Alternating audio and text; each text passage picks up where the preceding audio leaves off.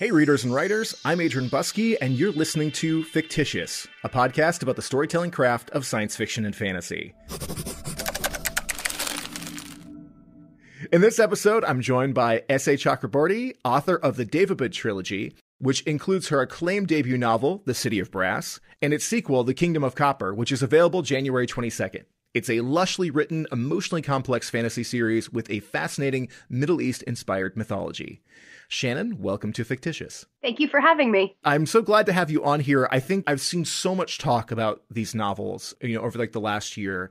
And so I'm excited to get you on the show and explore this. It's really fascinating in the world of fiction, especially in fantasy now, that we are seeing a lot more Middle Eastern or Southeastern influence on fantasy, and seeing some new voices coming in, taking us to radically different, not Eurocentric fantasy story worlds that are so prevalent. And the Daevabad Trilogy so far has really provided this intensely beautiful, interesting, diverse world. And your prose, to say it's sparkling, I feel like it's like such a cliche, but you really do have this kind of opulent sense of discovery as your world rolls out. Can you tell us more about the Daevabad Trilogy? What is this story about?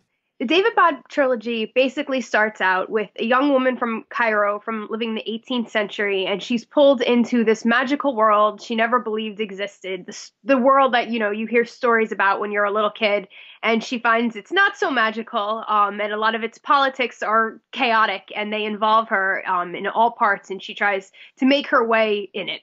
Well, I think it was really interesting as I got into this to discover that I was aware of Nari, the first sort of POV character, through the descriptions of the novel. But what I was really surprised to find was how quickly we would get this other character named Ali, who is a jinn and lives in a society made up of entirely either pure-blooded or mixed-blooded jinn. So they're not human, although they operate in human form. And you lay out over time exactly why that is and how they come to be living in sort of like a mortal form in this world, despite not being human.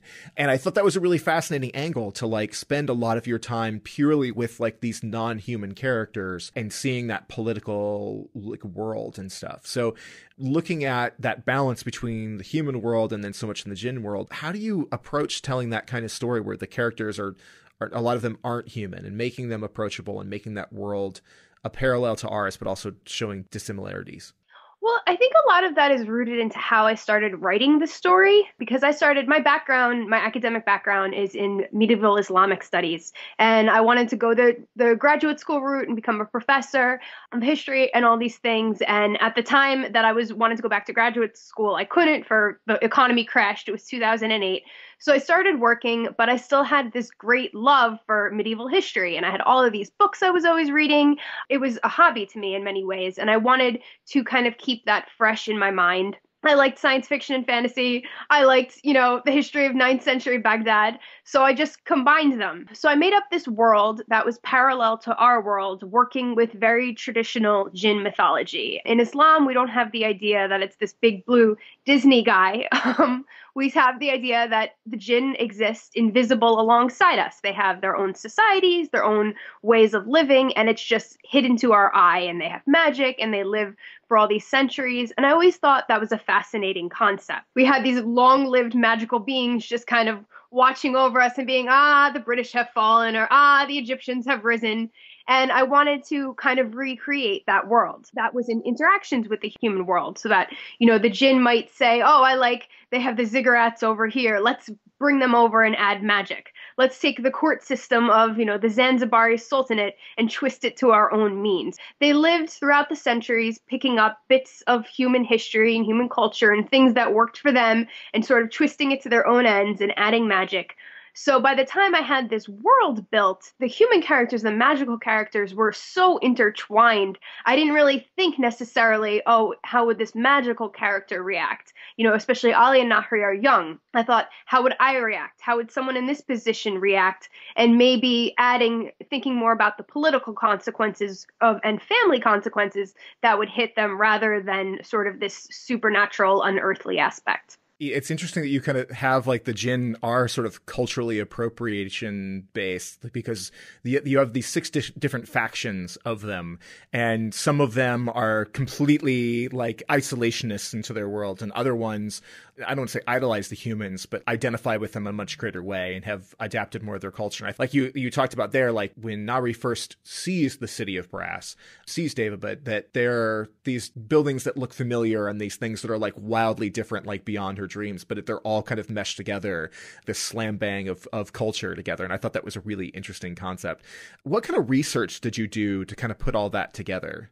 Well, I'll even say on the first question, because I wanted to build on that. That was very intentional, because I wanted to really examine this race of beings that in many ways looks down upon humans, yet they still ache for aspects of their culture and their creations that they don't have. That as much as they have this sort of tortured relationship with humanity. Suleiman curses them, changes their form. They're supposed to stay away, yet they can't. I wanted to really examine the different ways all of them interact with that. That some of the groups who look down on them will also, quietly take their writing system. So to kind of have a different relationship with, and I think that says a lot about how certain groups look down upon other groups and then quietly take all their historical inspiration. So I really wanted to play with that. And the research was just really building on what I had done in school and what I liked reading. In particular, I mean, people will often think, oh, your specialty must have been Egypt. It wasn't. I really liked the era of the Abbasid Caliphate, which is sort of what we call often the glory age of Islam, between sort of the 8th centuries and the 12th centuries, centering on Baghdad and then Persia, the Indian Ocean world, the greater, Arabia and the rest of the Middle East and North Africa. And that was something I just loved reading about. I loved reading about the politics of the age. I mean, it was a wild age in arts and culture. And I mean, some of the political figures are straight out of central casting for scheming royals, unfortunately. But it's just a great time of all these different groups living together, different religions, different cultural groups, and working and trading and warring. And I just really liked that period. So I was always reading about it. I would be reading about, courtesans in the 9th century court, and a funny line or something witty would catch me, and it would just sort of bring that period alive. I tried to recapture much of that sense, that as much as Nahri is a woman from 18th century Egypt, it's a portal fantasy in the fact that she's taken to this magical world that it could have existed centuries earlier. And that was built from a lot of that. So the research, fortunately, is really fun, because whenever I need to check something new, I'm lucky in the fact that I usually have a book for it, or I kind of know where to turn. It's funny because as much as fantasy, this is the stereotypical, medieval Europe, I could not write a book set in medieval Europe if you paid me, because I have no idea what happened.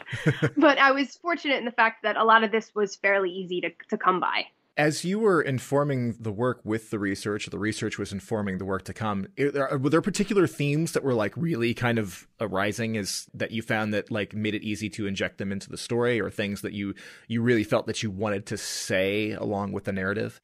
I don't think I wrote a lot of this thinking, oh, I want to say this. I don't think a lot of writers do. I think we explore story, and as you're going along with the plot, you tend to kind of realize, oh, I say a lot about family, or oh, I say a lot about religion.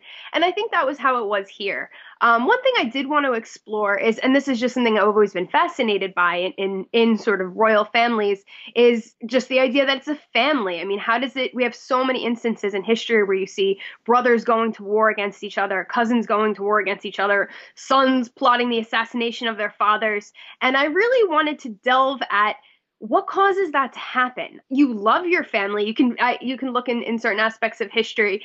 People struggle with this. They say, oh, I don't want to execute my brother, even though he tried to overthrow me. Let's just put his eyes out, maybe as punishment.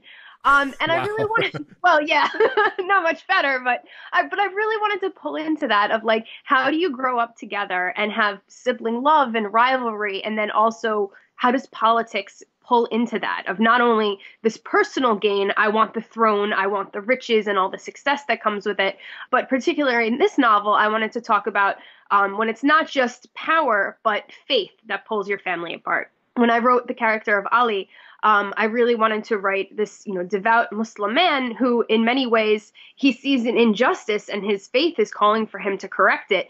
but it means he has to go against his own family, and that's, an anathema to him. So kind of working with those things, and as much as I can look back now and say, oh, those are the themes of the novel, when I was writing it, I didn't really think too much of that. It came out after. Ali is, for me, like the most fascinating character of the novel. And like you said, for Nari, like that's more of like a, you said portal fantasy. She's the, that person coming from sort of like rag to riches kind of situation. Ali is, he's the prince. He's one of the sons of the king, although he is not the heir apparent. He is the sort of second in line. But that relationship between him and family and the law and his faith and his feelings about the culture at large make him a fascinating character to explore from those different POVs, because he's very sympathetic when you're seeing through his eyes, and then when you see him through other people's eyes, he comes off as very aloof and very difficult and very judgy, and he's constantly in a situation where he finds that people think he's much harsher than he is. Like everybody's walking on eggshells around him a lot of the time because they think he's gonna like just put people to death or something. That was a fun kind of concept to play with him. As you're piecing these characters together, how did they evolve on the page, and what challenges did you run into in trying to get them right, to make them work?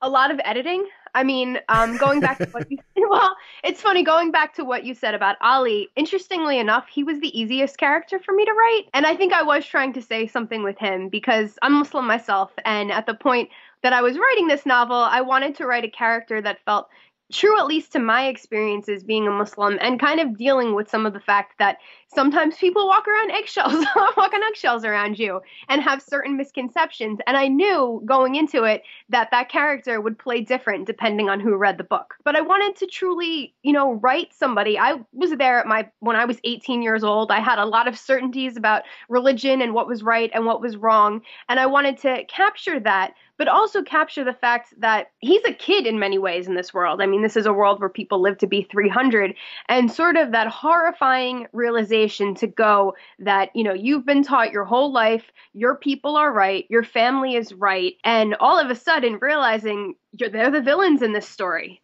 And what does that do with what you want to do with your life and your own understanding of your place in society and your place, quite rightfully, in oppressing these people that you think you want to help, or these people you think are the enemy? And I think trying to come to terms with that as, he's a person of faith and he's a person that feels he has to do well, I think would just really rock someone's world.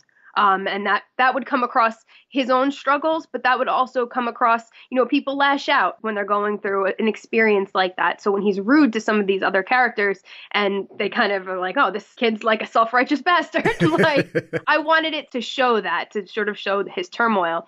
Nahri was fun to write. She was the first character I came up with. And I wanted her to be, sort of that typical portal fantasy. Oh, it's an orphan who has, magical powers and is brought back to her rightful place.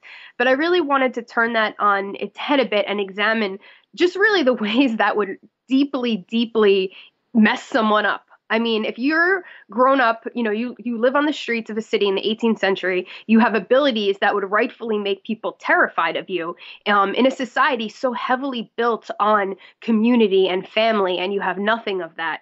That would really interfere with the way you were brought up. That would make you a very different person than if you grew up in a loving family, or if you grew up, maybe your parents were dead, but you still knew aspects of your identity. You had a cousin, you had an aunt, you had a kindly neighbor who looked after you. So I wanted to have that be part of her identity, this sort of suspicious nature, the fact that she's kind of is a survivor first. She survives in this world. She's thriving in many ways. When Dara, the djinn, basically kidnaps her. And when she's brought to the magical world, I wanted her to very much hold on to that. That she has difficulty making friends and making acquaintances because she doesn't trust anyone. That she continues to ache for the human world, that as much as, the magical world is glitzy and glamorous, she can recognize it for what it is, and she doesn't feel like she has a place here. Another aspect I wanted to explore with Nahri is, okay, you're the orphan who grew up on the streets, and all of a sudden you're hailed as this magical heir apparent. I mean, we talk about imposter syndrome in the writing world. That would be major imposter syndrome. How do you're brought into this people, to this religion that you know nothing about, that you're supposed to have a place in. You know, people, when you're a newcomer into a group like that, that's incredibly difficult. You know, you don't grow up knowing, oh, okay, this is how I greet someone. This is how I do this ritual. This is how people say this or celebrate this. We have all these sort of small social cues in communities that if you don't have them, you'll feel like an outsider for years. And I wanted to show that with Nahri. All these duties of being told, not only are you this incredibly important person for this group, you have a duty to help them, to save them, to take part in these traditions you don't understand. I think that would be a crushing sense of responsibility. I like, too, that as she's thrown into this completely bizarre world to her, she still has all of her same impulses. So there's lots of moments where she's looking at the things around her and just going, can I steal that? Oh, no, I shouldn't steal that, but I want to steal that. You know, that she still has that, like, that sort of street sensibility about her where when an opportunity presents itself, I should take it. And she has to remind herself that now she's in this place of immense wealth and resource that she's never had before, but she still has that ingrained idea that scarce times are coming, so grab what you can. Yeah. And I think that's how you would feel. I mean, we like to talk about it's fantasy and everything, but the world is a rough place. And if you grow up with nothing and, you know, your first thought is, when am I going to next eat? Where am I going to sleep? I don't think those are instincts that she would ever lose. And I wanted her to have the sense that she kind of feels like at any point this could all come crumbling down around her and she doesn't want to be unprepared. Yeah. You have the other Jinn character, Dara, who has a really complicated background that even he doesn't quite understand. And you're doling out that history for him, slowly through it. And you do have like this burgeoning romance between the characters. So what you have is a near immortal who's been around for a very, very long time. And then a young woman who's only just sort of coming into her own. We see this in other fantasy stories sometimes, this kind of like the ancient but still somewhat adolescent, man with the younger woman. How do you make that work and make it work in a way that makes the romance feel honest and earned and not creepy? I am trying to answer this in a way that doesn't spoil City of Brats. And it is almost impossible because I will just say that was another thing I wanted to kind of turn around, because I think we have a lot of these stories where, the man who knows everything rides in on the day and he's going to save the female character and everything. Whereas I think it's the opposite. Dara has centuries of baggage with him, political baggage, his own history of what he's done. So that when they get to Daevabad, he's not even capable of handling this new world, this new reality. He is the ultimate person who wants to return to the good old days and is not willing to examine what the good old days actually meant for people. So without entirely spoiling the book, trying to think of a way to not say that, because then I can't even discuss Kingdom of Copper without...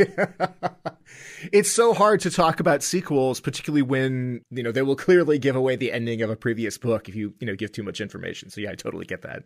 But no, I will say with Dara, a lot of the trilogy is about the choices people make in sort of an authoritarian world. We always like to think we would be the hero. We would be the person who stood up, who rallied. A lot of people don't do that. A lot of people find ways to justify their own actions and still think of themselves as a good person. So with Dara, I really wanted to get into the character of, I knew readers would love him. That's why I wrote him the way I did in the beginning, and think of him as always a good man. He's nice to Nahri. He's nice to the children of his tribe.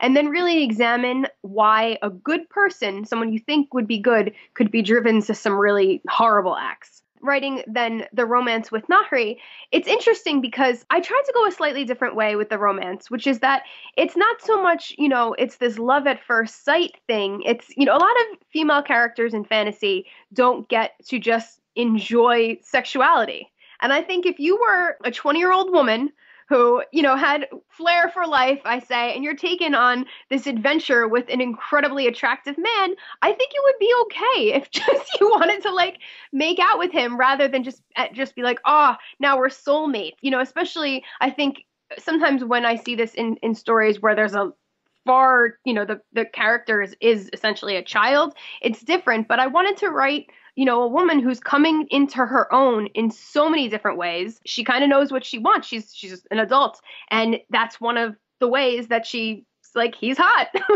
Why don't we do something with this?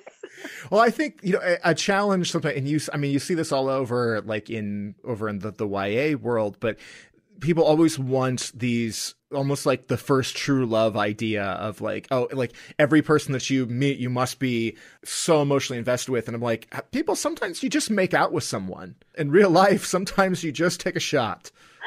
I also, and this is going to get me on a soapbox that my husband's going to later listen to this and be like, wait, what? But I hate the idea of one true love.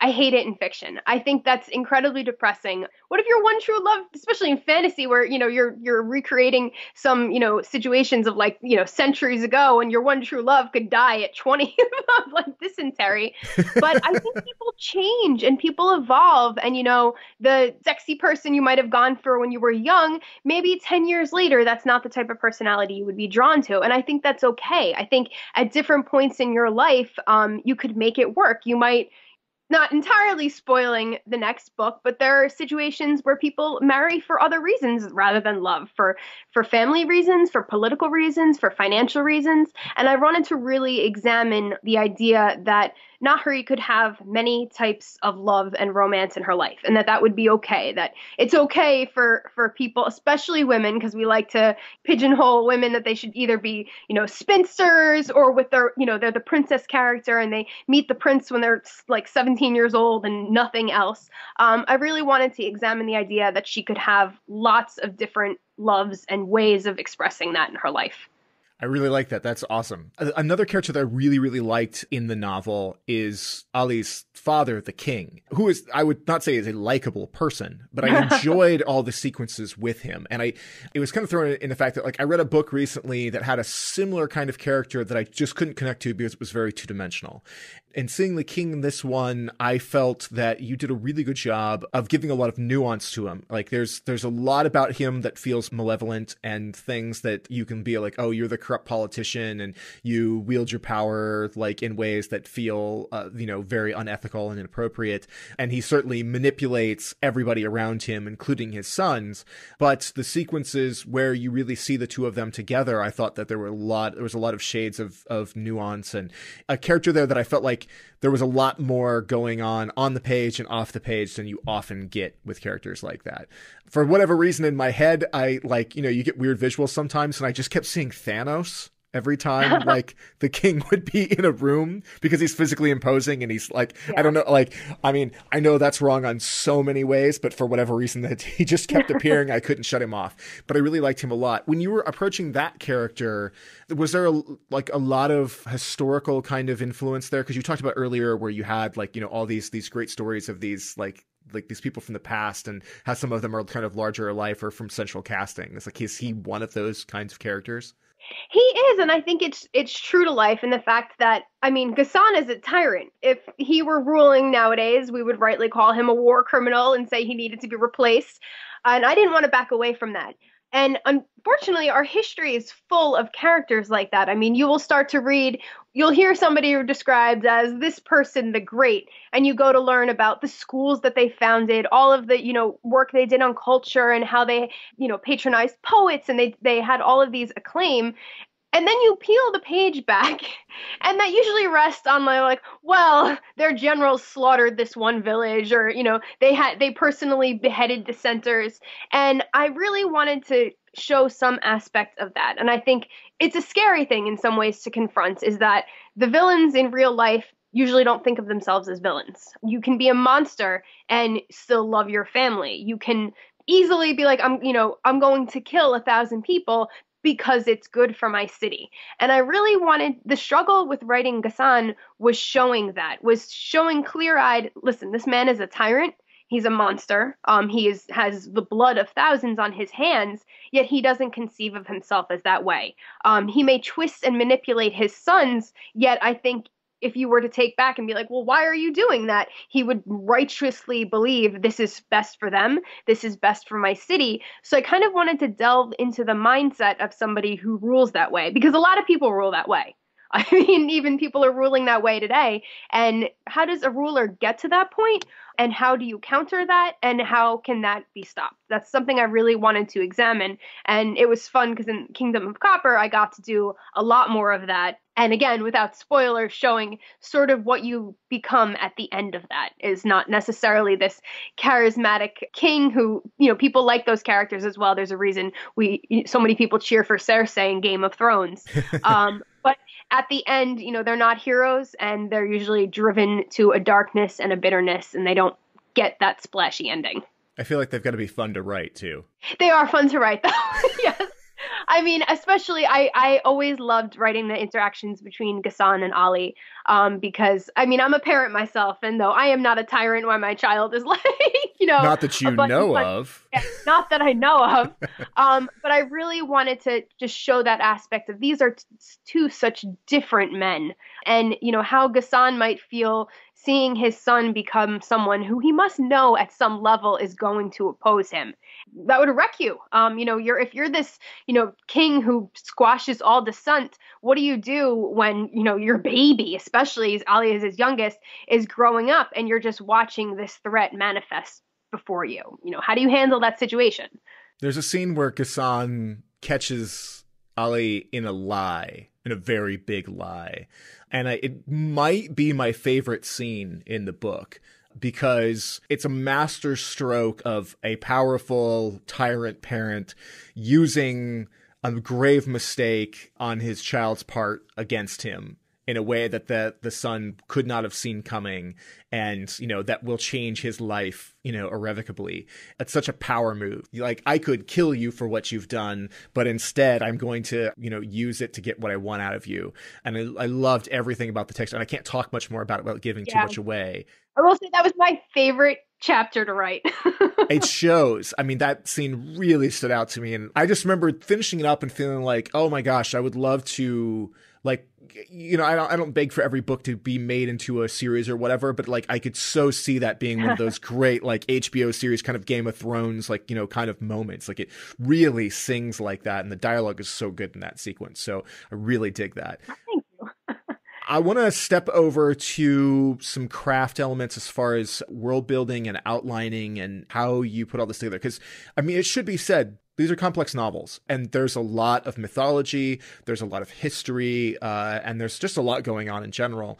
How did you handle that? Like, are you a comprehensive outliner? Do you pant some of it? Like some mix of, of the two? Like, what's your system? I would say I have a very good system for keeping all of my world building in track. I have my own sort of guidebook that I've written of this happened then, these are the groups, this is a map, blah, blah, blah. When it comes to actually writing the book, I don't really have a system. I'm a terrible outliner. I'm like, it's interesting because The City of Brass was the first book I ever wrote. I mean, I dabbled in some fan fiction when I was in high school and like tried to be like, oh, I would like to write a book. Let me try to write a short story. But The City of Brass is it. So, and then The Kingdom of Copper, of course, is the second book I've written in my life. So I'm still kind of finding out this process myself. And what seems to be working for me, at least I hope so, because I'm on the third book, is I'll have, a general, I know what I want to happen at the end. And I tend to know I want these 12 things to happen, a general idea of the story. And then I am far more of a pantser as I actually write. I'll start out to write this chapter.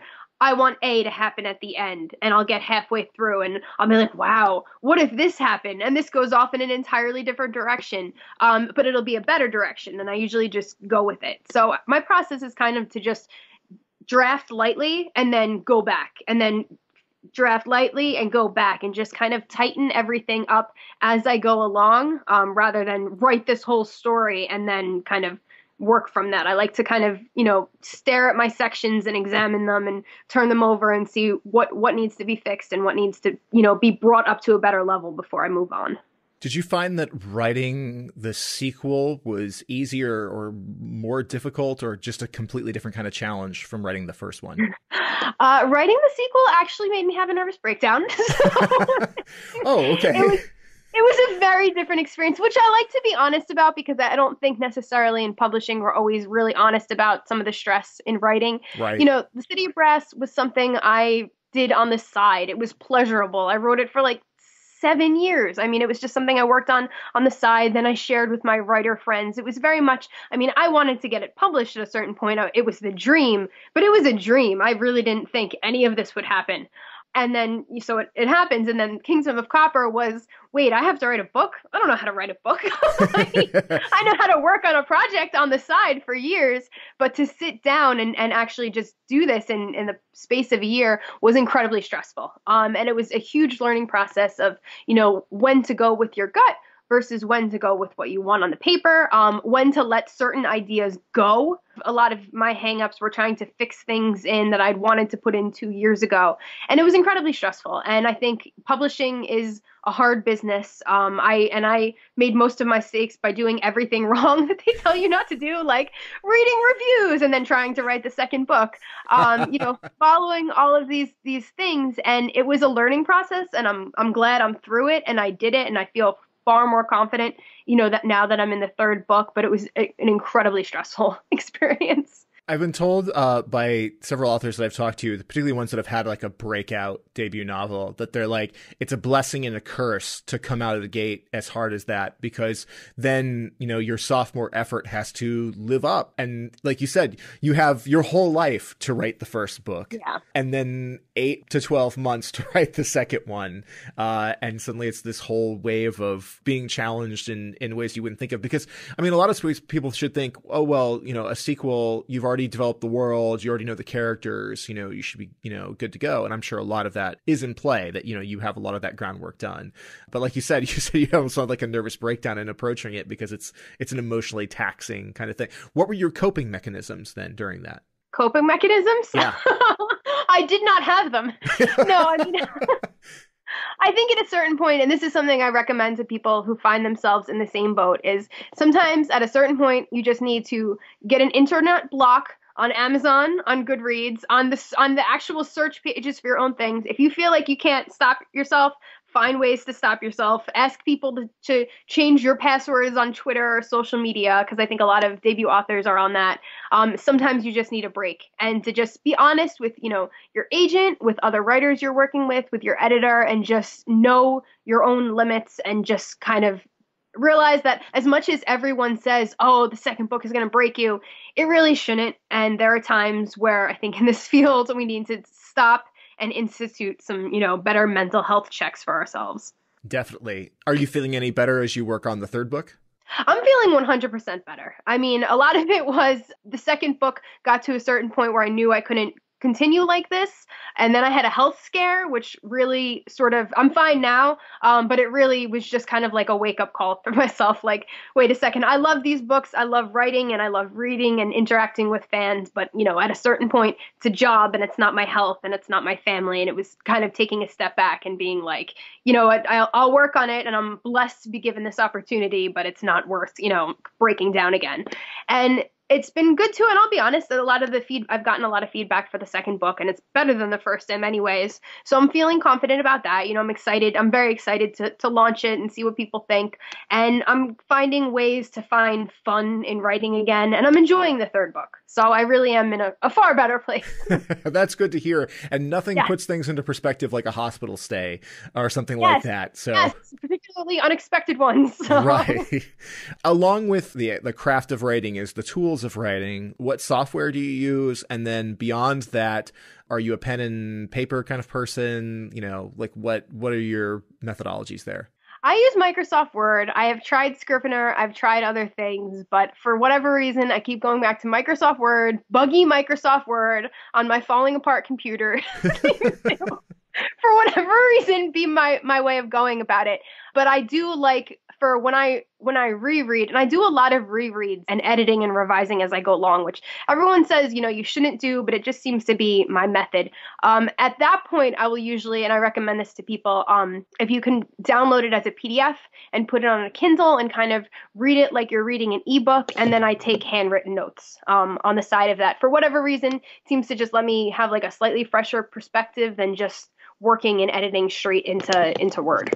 When you do things by hand, it just fires a different part of your brain. Yeah, it definitely does. Are you one of those people that's got dedicated notebooks and a specific kind that you get, and like just the pens you like, or are you like whatever is at hand gets the job done? I like legal pads, which might only just be because when I started writing, my in-laws brought over like an entire case of them. I don't know why. we have enough legal pads to survive like 50 years. So I'll usually just use that, and it seems easier for me, but it's not fancy at all. I mean, like I have terrible handwriting. I'm working on these old like discount pads with my like normal pens, and it's fine. It gets the job done.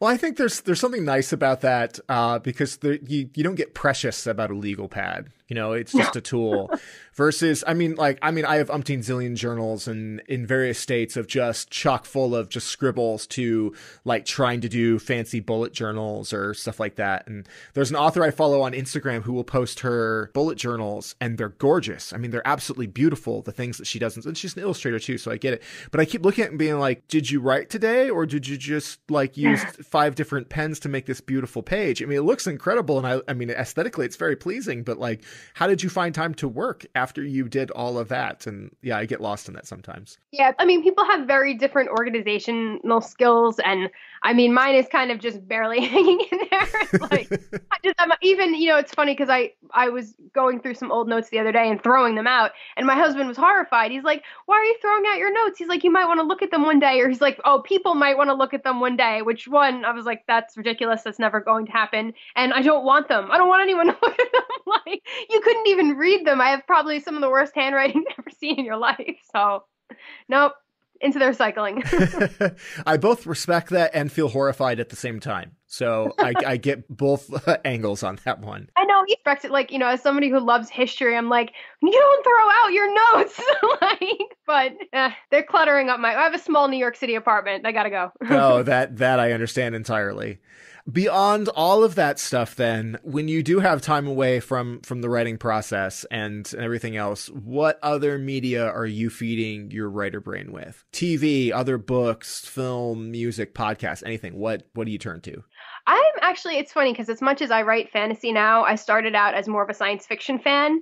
And still, you know, when I'm watching shows and everything, I mean, I can't wait for The Expanse and for the new Star Trek and everything to come back out. Those are my sort of go-tos. So I like a lot of science fiction, and I think for whatever reason, I still continue to consume a lot of that, sometimes more than fantasy. I try to keep up. I love the genre still, and I think there's such incredible work coming out, especially by a lot of newer authors, and just new stuff in the genre. There's just like fresh ideas and fresh takes on power and race and gender, and it's really a great time to be reading fantasy right now. So I have that. And then I still keep up with my history. I mean, easily I try to do, okay, a third of reading is for pleasure. A third of reading is genre stuff, publishing, you know, reading this person because I'm having an event. And then a third is still, you know, me going back to there's a new translation of like, you know, some like satirist from like Cairo in the 15th century. And I love it. That more than anything continues to give me fresh ideas and fresh takes on certain aspects of the civilization. And, oh, wow, I read this folktale. What could you do if you switched it up and looking at it from like a woman's perspective or like from the perspective of the magical being in it? I still find most of my fuel in reading history. That's a well that keeps on giving. And I think it's like you said, sometimes the stuff that happens, you know, they get the truth is stranger than fiction cliche, but it's there for a reason, because sometimes when you dig below the basic surface of things, you find out that humans are deeply, deeply effed up. And there's a lot to mine from those things. There is. I mean, I always joke, I'm like, the stories that I read about and the folktales people came up with 1,000 years ago are still far more zany and wild and out there than anything I could come up with. So it's fun. I mean, it very much is an idea, like you said, that humans are just, wow. There's a lot to go with that. To wrap up, there was something I saw going around on Twitter because, you know, people get fired up about things, which was just writer rooms. Like people having writer rooms or like having a dedicated space, which feels very extravagant to, I think, people who live like probably like in a New York apartment where maybe you don't have those spaces, versus where like I'm in St. Louis and, you know, we have a 4-bedroom house and I have, you know, a podcast studio room and an office, you know, because you can do that here because there's sprawl and it doesn't cost as much. What's your space like? What do you populate it with? What helps you get into the writer mood? I have a broken desk I found at a garage sale a couple years ago, but then I really like because I'm very like picky about my like, I have some lower back problems. So I'm always trying to find a desk that's the right height for my chair. So I'm very particular to this desk. I can't even use the drawers anymore. They're falling out. But I like it has a good wide surface to sort of spread notes and everything.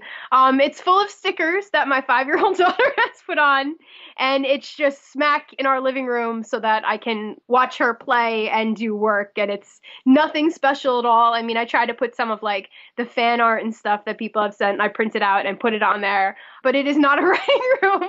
And I'm hoping one day, you know, when we move, I'll be able to have something a little bit more dedicated, but it's important. It gets the work done. So that's what the tool has to do. And hopefully you'll still, wherever you go, like later on, you'll keep that funky desk and all those stickers and stuff, because that sounds way too fun. Where should people be following you and your work to keep up with your stuff? Where are you at online? So I have my website, which is essaychakraborty.com, just my name. And I have, you know, a lot there. I actually have a guide to the book, which is sort of helpful for people who are reading along. And you can sign up for my newsletter there. I update events and everything through there.